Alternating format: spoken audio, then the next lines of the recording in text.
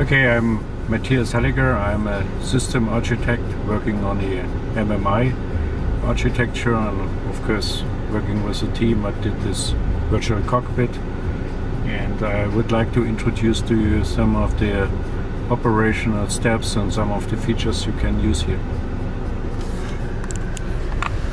This is the first entry of the virtual cockpit, and this is a version for the sports car here, since this is driver centric. So this cockpit obviously has the nose center screen.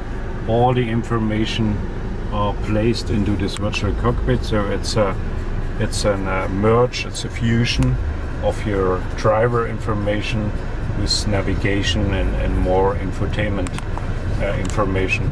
And I show you how you can use this in a very flexible way and configure this in the way how you would like to use it. First of all, we have here on the left side of the steering wheel, which is a very nice 3-spoke steering wheel. We have a control center what gives you all the operation to control this cockpit with having the hands-on wheel. And this is referring to our center console panel, which has this central knob with a touchpad integrated. It's a little bit bigger than in the A3, and what you might see, it has 2 keys here. And coming to this operation in more detail, and this is what we call the left and the right click. And you have the same here. If you look back to the steering wheel, you have the rotary knob and you have the left and the right click for your left thumb. And also a back button, and with these 2 arrow buttons you have a menu selection. So let me show you the menu selection first. Let's go to the right. For example, we are now with navigation. We can go into a board computer mode, we could go into media, we could go into telephony. Didn't connect my phone now, but it would ask you to connect your phone, and furthermore back to navigation. And the view button is very special. This was the idea to allow the user to change between what we call here a classical view with a bigger gauges and information reduced, some information inside, and like a center screen approach.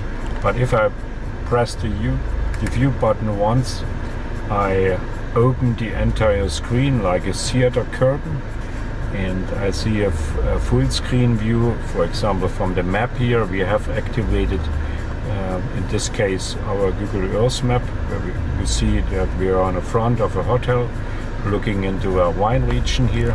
So you get more environmental information from this view. You can check for in cities what parking lots you find in shopping centers and so on. So you get more information, but you can configure this to your personal needs. So let me show you something. Let's start with the right button. I'm pressing the right button now and get some options. And of course, since I'm in navigation, I get options for the map and some other route criteria and so on. Let me show you, for example, the map settings. Let's say you prefer a graphical map instead of the Google Earth. Let's go back here, and now back twice, and we change the map mode. Okay, in the zoom level you don't see this much, since it's a very cleaned up map, but here you can see where you are. So it's your taste to use the graphical, more generic map, or go back to the Google Earth mode, what shows you more information about your environment. Let's go back here, and I will show you another way how to configure this. So let's go to the right view, to the infotainment view, and now it is very cleaned up. If you want to see more information about the route guidance, and let's start a route guidance, I'm using my left button here and switch to destination input. And this is really new. This is a very flat new hierarchy. You mainly have one line text input, where you have a smart search behind us, and you have a list underneath with your recent destinations and with your home address if configured. But let's search very simply, let's say for a coffee shop, Starbucks or something in the near. I'm just using the handwriting. C. And of course, since I did this already, I can either click here and use coffee shop and see it is all in the memory. Let's go for Starbucks, for example. It's just rolling down. It's just a little handwriting rolling down, activation, and now I'm The routes are being calculated. already calculating my route. I have 3 options here. Let's say the shortest is good for me, yeah, so I want to go a longer way. And here is my route guidance active. And now I see all my maneuver criteria. Since I'm on a parking lot, it tells me go to the Please next. drive to the route shown. Exactly, let's go to the next road. And if I need more information, I can configure this. Let me show you another personalization. Let's say I want to have more route information. This was disabled now. Let's do this back on.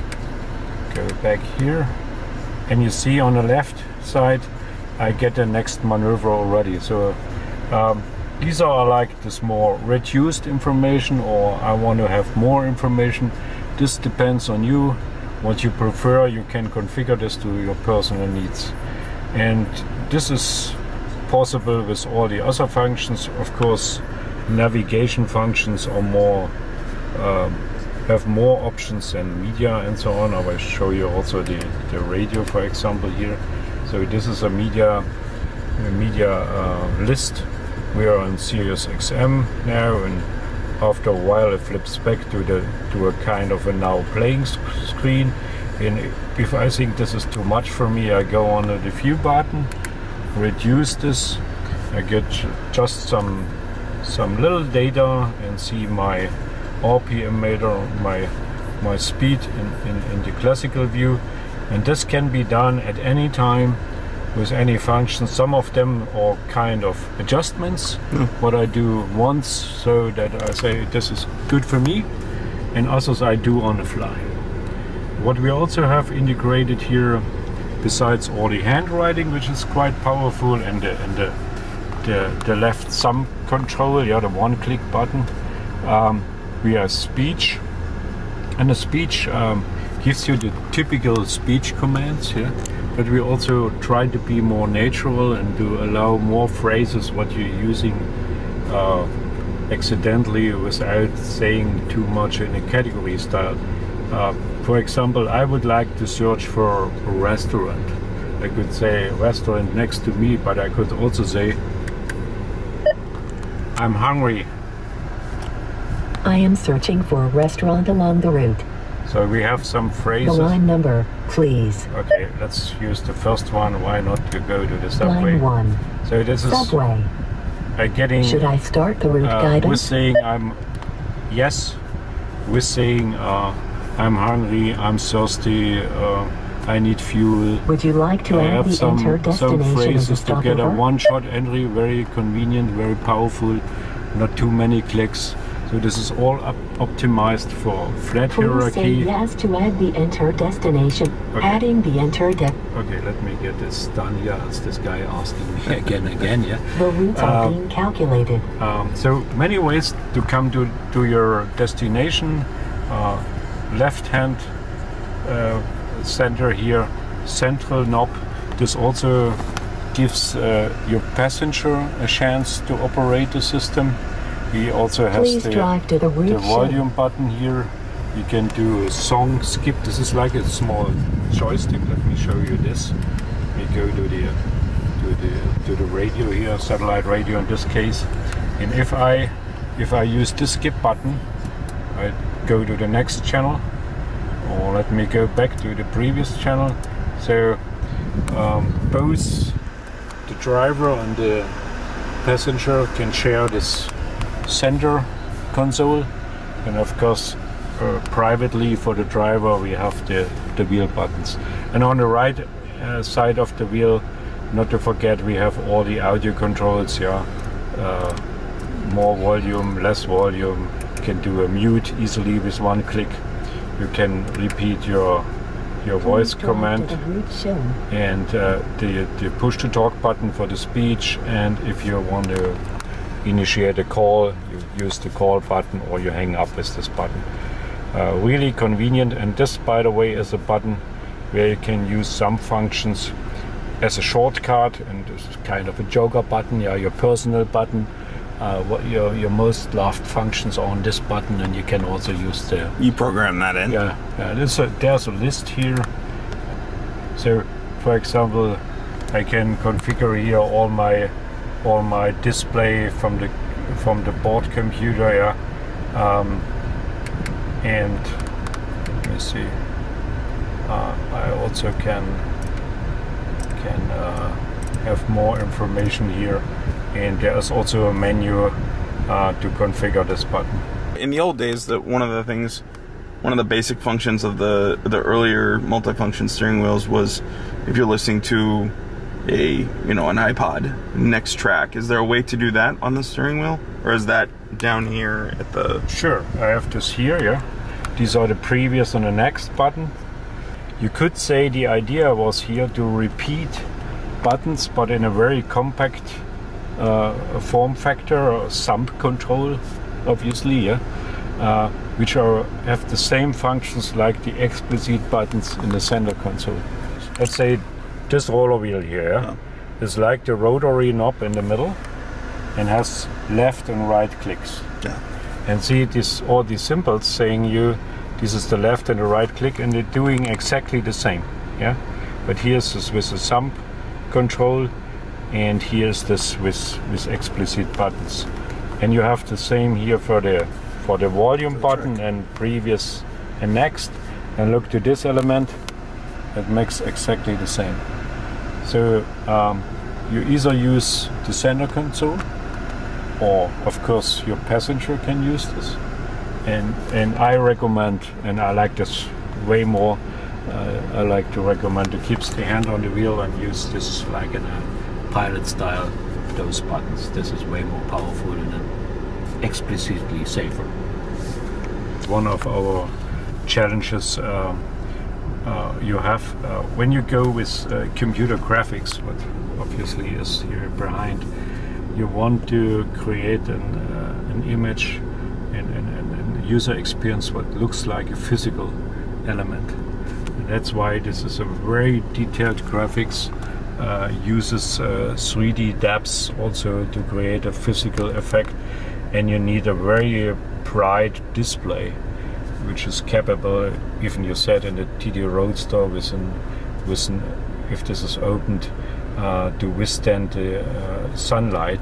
So we typically can reach up to 1000 candela, which is you could compare typically the double of a regular tablet, yeah, which is harder to read in the sun. And of course, with a cockpit, you don't want to have blending or weak information. You want to see this information at any time, yeah. And of course, it will be dimmed down if this gets darker. So it will always have a very balanced brightness, a very brilliant screen. This is a high resolution screen. And if you sit in distance, what I'm sitting here typically, you don't see any pixel.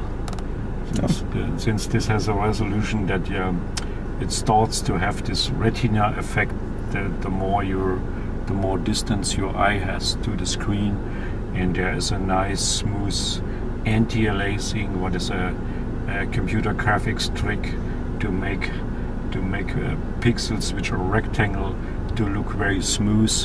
So it really has a physical effect. And we put in also, when I go back, for example, here to this list, I can show you other effects like this here. Yeah, we have some physical scrolling effects and back bouncing here. There's a little bit a physics engine behind this, which gives you an effect of mechanics instead of pure computer graphics. So it gets way more natural to operate this, and over the time, the more you use this, you totally forget that you have virtual reality here. It becomes reality for you.